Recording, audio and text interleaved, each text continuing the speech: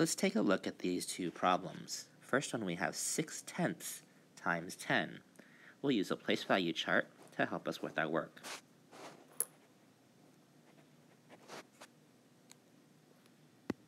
We place 6/10 into the place value chart. When we multiply by 10, those values get larger.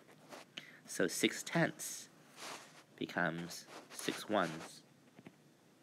And so we have 6/10 times 10 equaling 6 ones.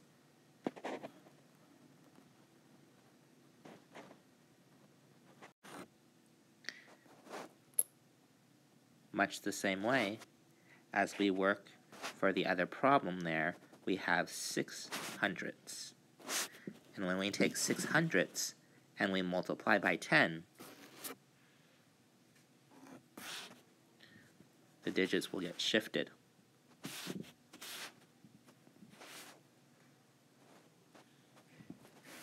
So that we have 6/10.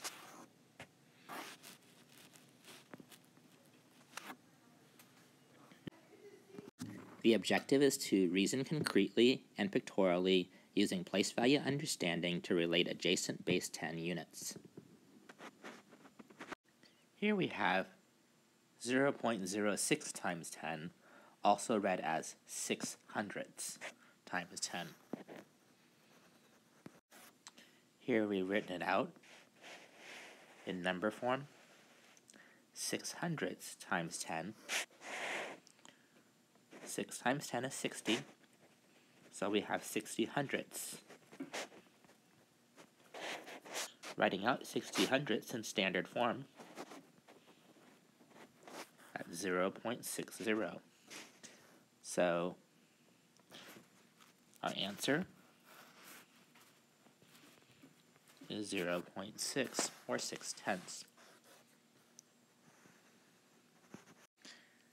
Notice that 60/100ths can be written as 6/10.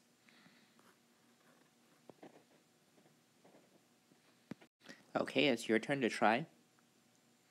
Use a place value chart if it will help you.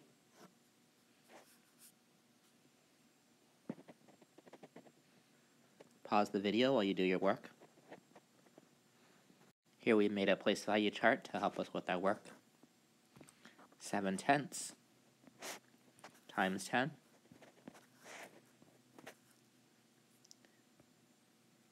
Each of those tenths times 10 will give you 1.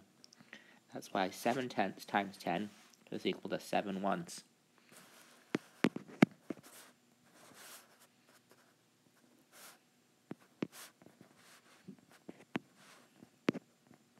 Times 10 for 100ths becomes a tenth. Look over your work.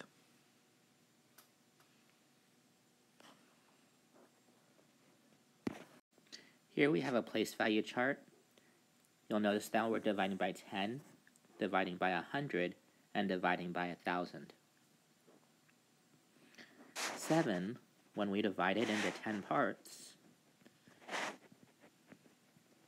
we get 7/10, which is written as 0.7. 7, when we divide it by 100, it becomes hundredths, or 7/100ths in particular. We write 7/100ths as 0.07. Using our place value chart for our final one, when we divide 1 by 1,000, we get 1,000ths. So that when we divide 7 by 1,000, we get 7,000ths.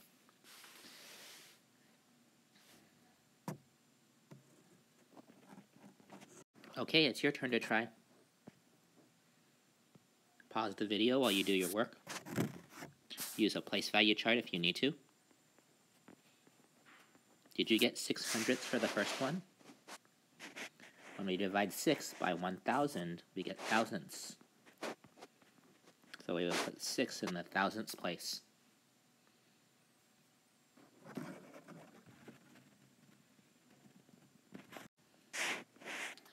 We have tens. First, let's place this into the place value chart. We have 2 ones, 3 tenths, 6 hundredths. When we multiply by 10, we multiply a 10, a 1 by 10, you get tens. So you'd have 2 tens. When you multiply the 3 tenths by 10, they become ones. And the hundredths by 10 become tenths. So our new number,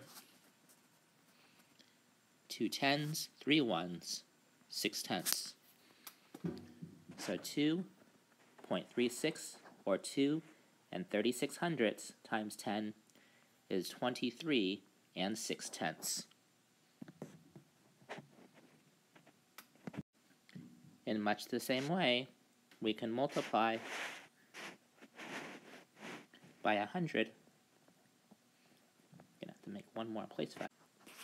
So first we place 2 and 36 hundredths into the place value chart. The 2 is in the ones place, the 3 into the tenths place, and the 6 into the hundredths place.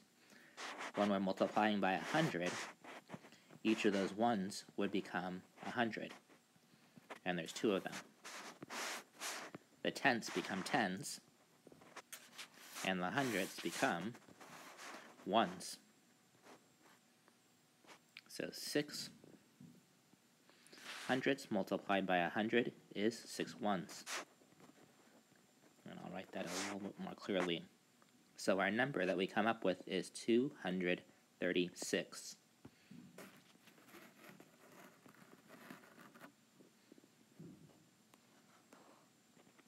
In much the same way, we can divide by 10, divide by 100, or divide by 1,000. It helps for us to think about a place value chart as we work with these numbers.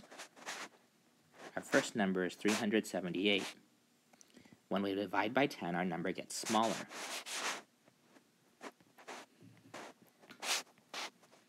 The ones would become tenths, the tens become ones, and the hundreds become tens. So our number is 37 and 8 tenths. What do you think these other numbers are?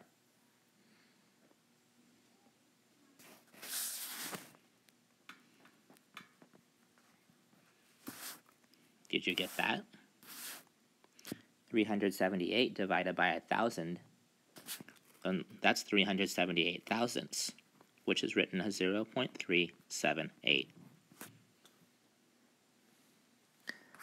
So this is how we can go ahead and multiply by 10, 100, or 1,000, and now we can divide by 10, 100, or 1,000, and how place value charts can help us with this.